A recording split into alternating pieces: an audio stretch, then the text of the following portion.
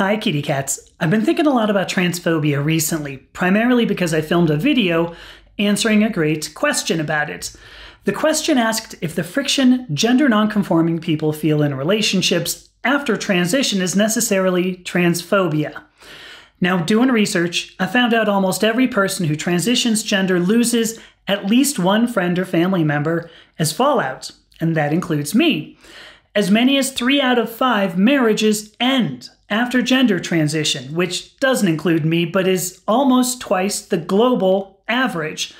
Now, I have no doubt in my mind that transphobia is real. My sisters, siblings, and brothers experience it daily, and my community faces what I believe is the last government-sanctioned legal discrimination in the United States. But is every slight my community faces driven by transphobia? Well, many of us are quick to use the word to describe typical human behavior.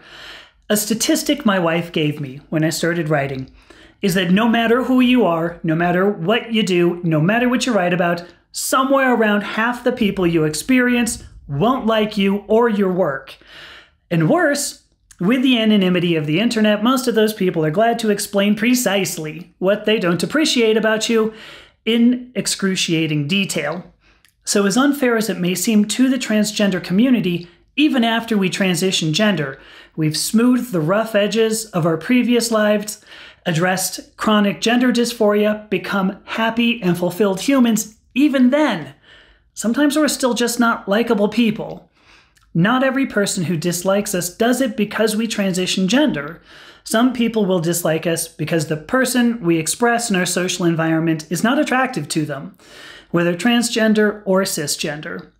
So I hope you'll check out the video in my gender education series that explores this topic further. I've linked it in the notes. Talk soon. Bye.